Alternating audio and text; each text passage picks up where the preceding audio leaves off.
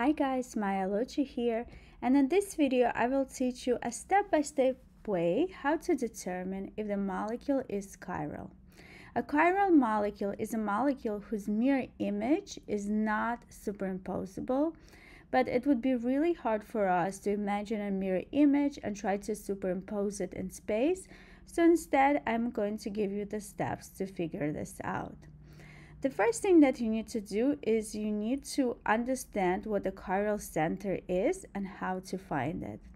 There are many different ways for chiral centers. Some textbooks call them stereocenters, chiral carbons, and so on. We're just going to call it chiral center in this session. So a chiral center is a carbon that is attached to 4 different groups. How do we check and find chiral centers in our molecules? So first, we will look at the carbons. If your carbon is attached to 2 hydrogens or 3 hydrogens, automatically it is out. It's not a chiral center. Let's go ahead and look at this molecule. This carbon is attached to a bromine, a hydrogen, and it's attached to a methyl group on the left and a methyl group on the right. Is this a chiral center? No, because it does not have 4 different groups. So this carbon is not a chiral center. Let's look at this carbon. It is attached to hydrogen, chlorine. So far, this is different. Carbon on the left and carbon on the right. But as we go atom by atom to the left and to the right, we will notice a difference. On the right, this carbon is attached to another carbon, and on the left, this carbon is not attached to another carbon. Therefore, this is a chiral center, and we will put an asterisk next to it. And let's look at this molecule. If you look at this carbon, it's attached to a hydrogen, a carbon,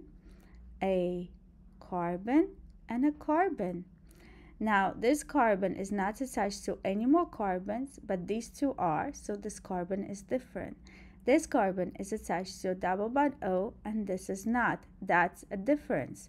So this carbon is a chiral center because it is attached to 4 different groups. Finally, let's take a look here.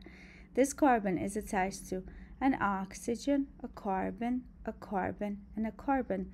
Again, this carbon is only attached to 3 hydrogens, but these carbons are attached to more carbons. The carbon to the left is attached to another carbon.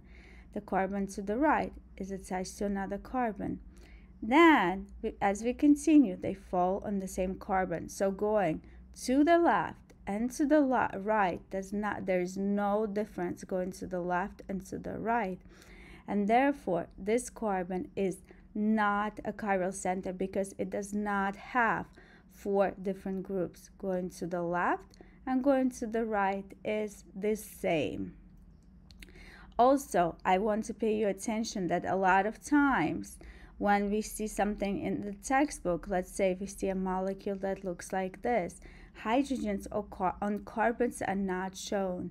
I did show hydrogens on all of my examples, but most likely yours will not be shown. You just need to remember that every carbon wants to have 4 bonds. So if it has 1, 2, 3 bonds, that means there is a hydrogen here that was not shown, and you would have to show it yourself.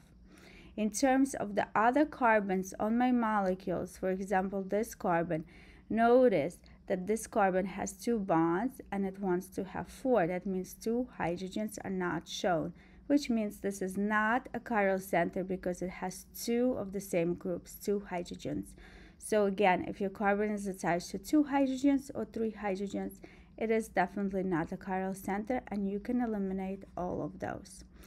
Now that we know how to identify and recognize a chiral center, I'm going to teach you my trick on how to determine if the molecule is chiral or achiral using this chart that I created for you.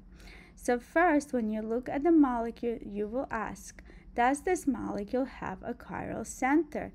If your answer is no, your molecule is most likely achiral. There are exceptions. There are molecules that have no chiral centers and is still chiral, but that is very rare. So for our purposes, we will say achiral. If the answer is yes, you have to ask, are there 2 or more chiral centers? If the answer is no, your molecule is chiral. If the answer is yes, you have to ask, final question, is there a plane of symmetry cutting the molecule in 2 identical halves? And this plane of symmetry could be vertical, horizontal, as long as it's through the center of the molecule. And if the answer is no, your molecule is chiral. And if the answer is no, yes, you have a special molecule called a meso molecule, which is achiral. This may be confusing, so let's go ahead, get to practice, and see how to use this chart. So let's look at this molecule first. The first question I ask, does this molecule have a chiral center? So this carbon is attached to bromine. It's also attached to hydrogen that is not shown. So let's show this hydrogen. The reason I know it's attached to a hydrogen is because a carbon wants to have 4 bonds, and right now it has only 3, so that means there is a hydrogen. Since bromine is on a dash, hydrogen would be on a wedge. And this carbon is attached to bromine, hydrogen. As we go to the left and to the right, we do see a difference. This carbon is attached to another carbon, but this carbon is attached to a bromine and a carbon. Going to the left and to the right is different. This carbon indeed has a chiral center. Actually, it has 2 chiral centers. So this is going to be a chiral center and this. So let's go ahead and look at my chart. Does this molecule have a chiral center? Yes. Are there 2 or more chiral centers? Yes. We have 2 here. Is there a plane of symmetry cutting the molecule in 2 identical halves? So let's just erase this hydrogen to take a look. This molecule does look symmetrical this way, but because this bromine is on a dash and this bromine is on a wedge, the answer is no, because we would not have 2 identical halves because these would not correspond to one another. So what does that mean? That means that my molecule is chiral. And let's go to the next example. Is there a chiral carbon? Again, there are 3 bonds, so that means this carbon is attached to a hydrogen. Hydrogen, OH, and then left and right sides are different. This is a methyl group, this is an ethyl. So we do have a chiral carbon, chiral center. Are there 2 or more chiral centers? No, this is my only one chiral center here. And so if this is a no, that means my molecule is chiral. So this molecule is chiral as well. Next one, looking at this molecule, is there a chiral center? This carbon is attached to a methyl group here, a hydrogen, and then going this way we have carbon. This carbon is attached to a methyl group, this is not. So indeed, as we go through the 4 groups, we see that all of them are different. We have a hydrogen, a methyl group, a carbon that's attached to another carbon, and a carbon that's attached to 2 carbons here. And by the way, if you master your R and S configuration, you will identify your chiral carbons right away. So you can check my video on that to be really good at applying that. Now that we know that this is a chiral carbon, for the same reason this would be a chiral carbon as well. So there are 2 chiral carbons.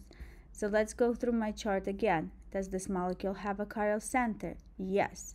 Are there 2 or more chiral centers? Yes. So the last question is there a plane of symmetry? Now, is there a plane of symmetry that cuts this molecule in half? So if we cut this molecule in half this way, this is indeed a plane of symmetry. And that is because my methyl groups will coincide and 2 halves are exactly the same. So this molecule is actually a meso compound. This is a meso molecule. And because it is a meso molecule, this is achiral. So this is a special molecule. This is a meso molecule, achiral, because it does have chiral centers, but it also has a plane of symmetry that makes it a meso compound. And let's go to this one. Is there a chiral center? So let's look at this carbon again. And by the way, I'm ignoring all of these carbons because I know right away that each one of these has 2 hydrogens, so they're out automatically, because if I have 2 hydrogens, I'm not a chiral center. This carbon, it's attached to what? What are these 2 groups? They're actually both methyl groups. They look different, but they're the same groups. Both of them are methyl groups, just one carbon. So is this a chiral carbon? Chiral center? No, it is not. And if I don't have a chiral center, I cannot be chiral for the most part. Again, there are exceptions, but most likely you will not encounter those exceptions.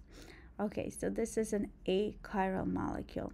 And let me now show you how your professor can trick you. So for example, let's look at this molecule separately. Let's say that I have a molecule like this. I have a bromine here and a bromine here. And I am asked, are there any chiral centers? So if you look at this carbon, it's attached to bromine. It's also attached to a hydrogen. The left and the right are definitely different, because on the left I have a methyl group, and as I'm going to the right, there's a difference. There's bromine attached. So indeed, this is a chiral center. I'm going to put a star next to it. Just like this is a chiral center, for the same reason, this would be a chiral center as well. You can check me. Now that I know that I have 2 chiral centers, I have to ask myself, is there a plane of symmetry?